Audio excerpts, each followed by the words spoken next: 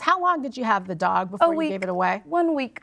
No, the dog was there for a long time. And I want you to show me some evidence that you incurred $1,600 worth of damages. I want a receipt for a dog that was there for a week. Well, the dog was there for a long time. The dog Sir, all I want to see now is evidence. Okay. Do you have it? Yes, I do. I have pictures and the carpet. I want to see a receipt for the cleaning, sir. That's all. I have a Zelle thing where I sent to the handyman person that did the cleaning. Is it a receipt for the cleaning? It's all in there, yes. Is it in your evidence? I'm going to see a receipt for the cleaning. No, there's no receipt for the cleaning. No, there's no receipt for the cleaning. Thank you very much, sir.